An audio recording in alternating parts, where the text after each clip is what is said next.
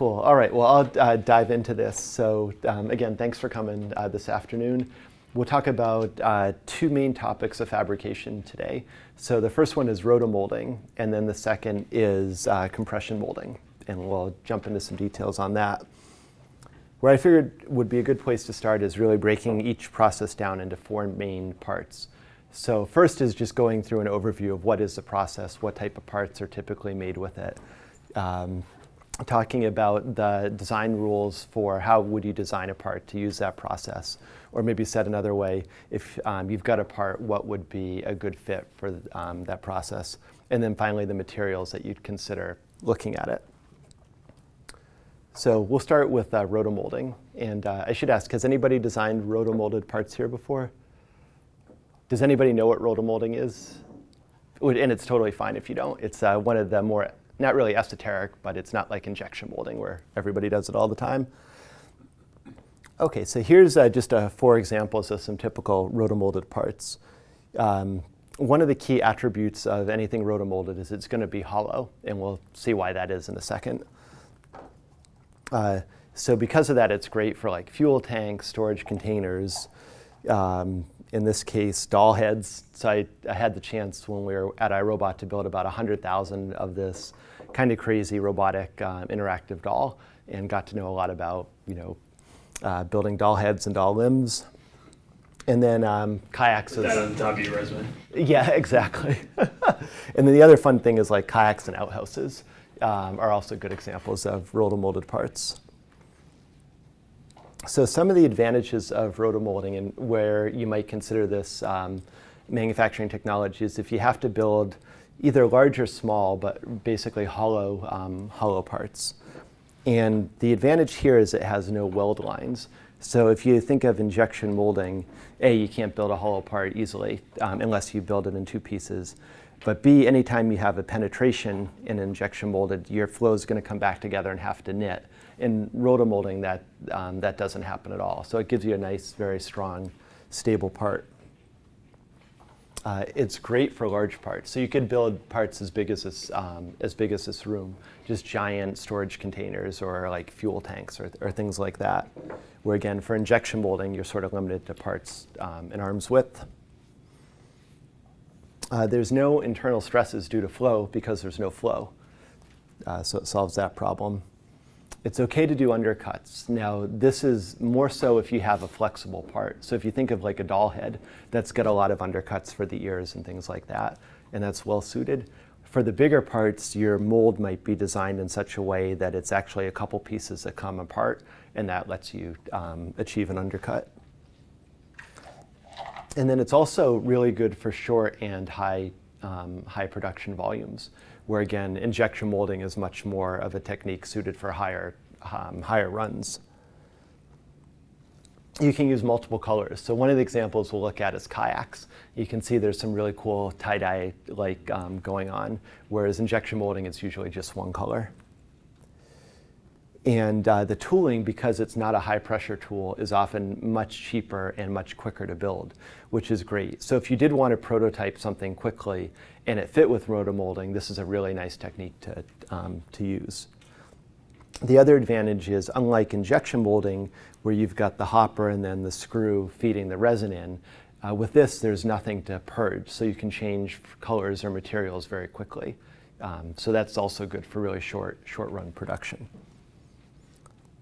There's no scrap because there's no runner and sprue. There's really no plumbing. Every piece of material you put into the mold is going to be incorporated into the part. And sometime later we can talk about blow molding, but one of the advantage of rotomolding is that typically the corners or the edges are going to be thicker rather than thinner, and that'll give you more strength, less thinning, so you'll not have light shining through or something like that. And then you can also use both rigid and flexible materials. What would be a rigid material? So about 85% of blow molding is done with polyethylene, so like high density or low density. If you think of like a milk container, that's a good example of PE. And then you can use other polys as well. Whereas a flexible would be like PVC is often used if you think of a doll head, where it's a little bit little bit flexible. So those were all the, and that's a great question. I should also, any questions, please jump in. It's more fun if it's interactive. And if you have experience rotomolding or want to jump in with comments, that's encouraged as well. So on the downside of rotomolding, the parts have a longer cycle time, which means often, say if you're doing doll heads, which is a high volume thing, you've got to build multiple cavities. And the key thing here that's driving it is the cooling factor, that you've got to get the heat out of the mold to get the part to solidify. How do you do multiple cavities in a rotomold? Yeah, so what you would do, let's say we're building a doll head, and I've got a cool video in here, is often what the artist would do is shape the industrial model of whatever the final product's going to look like. And then you put that in an electrolytic bath and we'll grow a copper mold on top of it, do a lost wax to get rid of the model, and basically just repeat that process, multiple times. So you'd want to have a way to copy the original model into multiple waxes.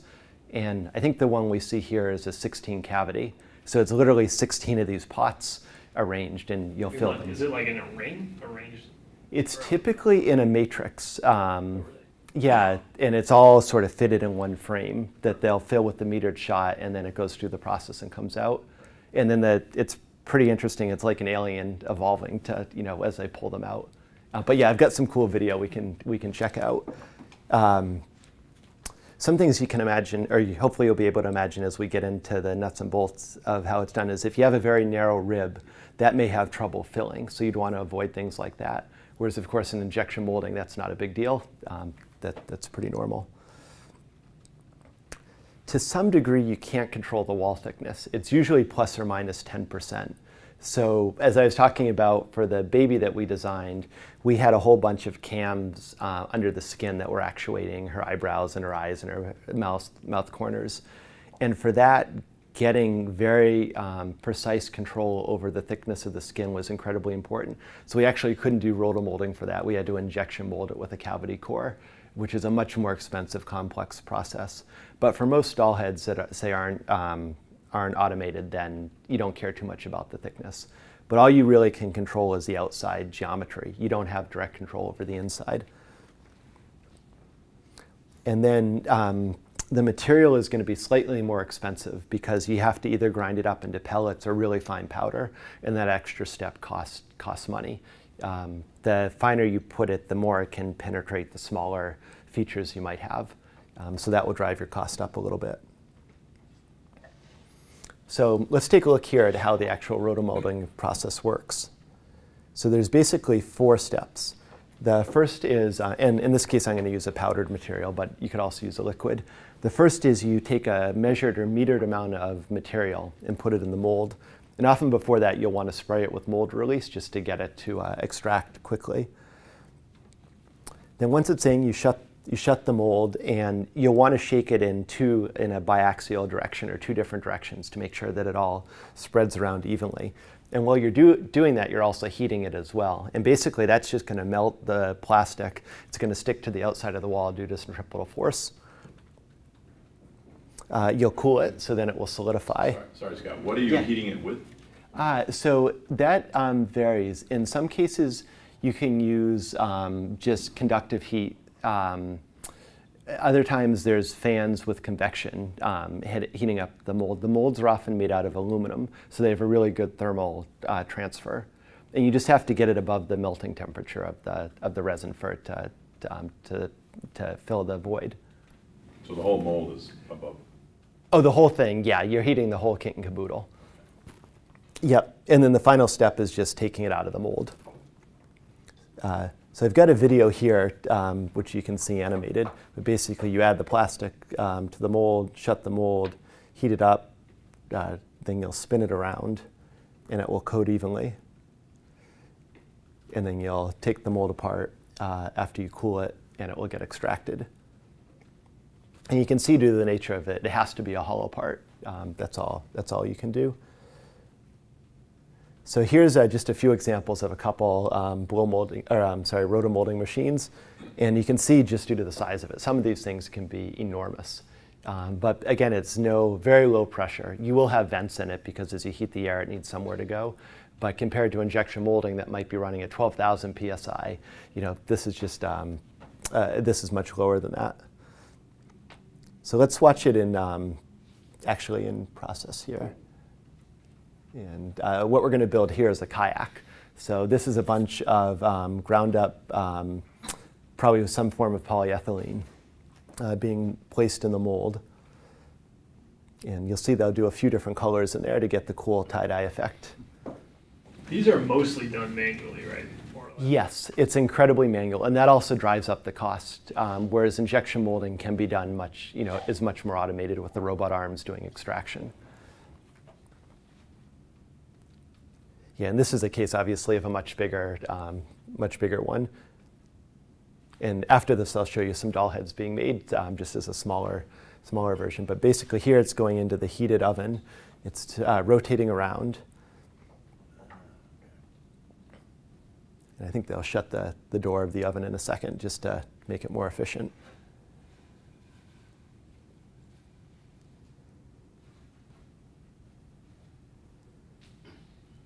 So it's spinning, plastic melts.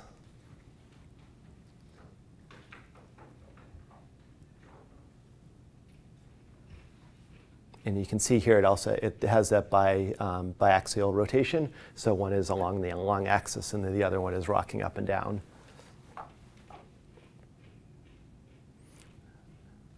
Cycle time for something that's like hours, isn't it? Yeah, this one is probably about 35 to 40 minutes.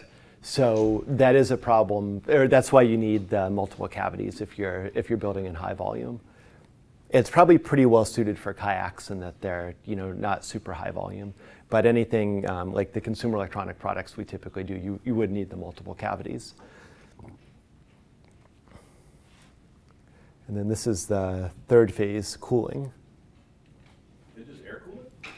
I believe they have on this one some fans that are blowing on it just to get the cycle time faster. With water or something like that? You want to be careful, though, not to go too quick. You want the plastic to come down quickly, otherwise you can get some brittle. If it cools too quickly, it could crystallize or cause some problems. So that's one of the limitations, is you can't go too fast and obviously don't want to go too slow or it costs more money. In this case, are those molds CNC machined out of aluminum? That's a great question. I think these may have been grown in sections and then put together. But you can build them, you can CNC them, you can grow them, you can make them out of sheet metal. There's a whole variety of different ways you could build your tools. Yeah, and the great thing is they're relatively low pressure, so you have a lot more freedom. And then here comes out the finished kayak. So pretty cool process. This next one I like a lot. So this is near and dear to my heart, and I've seen hundreds, if not thousands, of these. So this is how babies are made, in case you ever wondered. So here we're filling in the metered shots. You can see there's multiple cavities. This is likely a PVC resin. And basically they're going to put it in the furnace. This is a visualization of, again, spinning around on the two axes to spread the material evenly. And then the best part is the extraction. So. Yeah, so there you can see like undercuts, no problem. There, it just pop right out. So, yeah, totally messed up. And that probably has a cycle time for the whole thing of about a minute, so it's much quicker. What they end up doing there is sticking it in a bath of water, and that does cool it, but it's not fast enough that it hurts the material. And of course, you can build arms and legs and heads and the whole 9 yards. You mentioned consumer electronics. What would be a good example of a consumer electronic that uses this process? Yeah, so certainly anything in the toy area, like smart baby dolls or things like that. It's one of the processes where typically if you can get it from injection molding, you wouldn't need to go down the rotomolding path.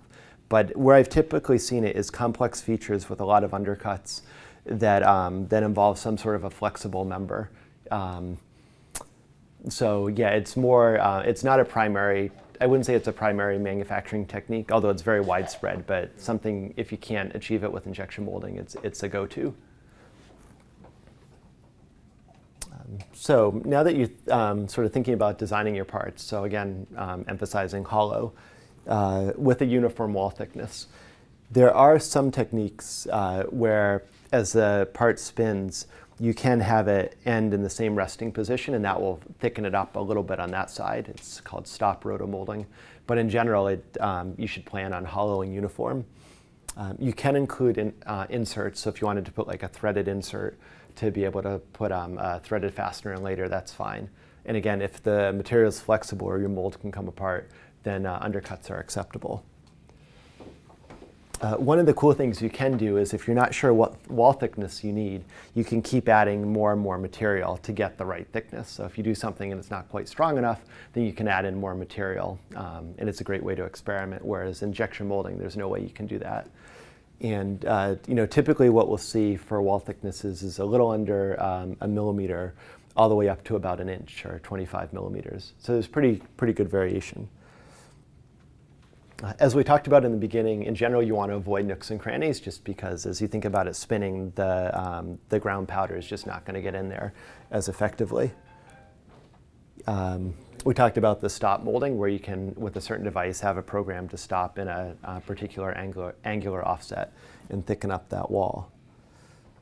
And then in terms of the materials, as I talked about in the very beginning, about 85% of it's polyethylene, either high density or low density. Baby heads tend to be PVC. If you can use ABS, nylon, those are usually about 1% of the rotomolded parts. So you want to typically be thinking about polyethylene. Do they use other stuff like two-part, like silicones and RTVs and stuff like that? I haven't seen that done. It's usually some form of a poly as opposed to a thermoset. But that's a great lead-in for the next one, which is compression molding. So, which I'll jump into. Any questions before we get into compression molding on rotomolding? Well, you were going to talk about the pros and cons of rotomolding versus blow molding. Oh, yeah. So the pros and cons. Rotomolding is you can do much bigger parts. So you wouldn't blow mold an outhouse, for example, like just because that would be an enormous tool, and blow mold is pressurized. The rotomolding has the advantages of thickening the corners, where blow molding would thin them. You do have a greater choice of materials for rotomolding, and also color variation than you would for blow molding. And as we touched on, like a bigger, so blow molding is a process of basically dropping a tube and then clamshelling it, sticking in a needle and inflating it, and it will take the size. So like a milk carton is a great example of a blow molded part. And with that, the cycle time is much shorter, so you can achieve higher volume. Whereas the wall thickness on that would be too thin. Well, it's probably borderline for rotomolding, but the cycle time would be way too long.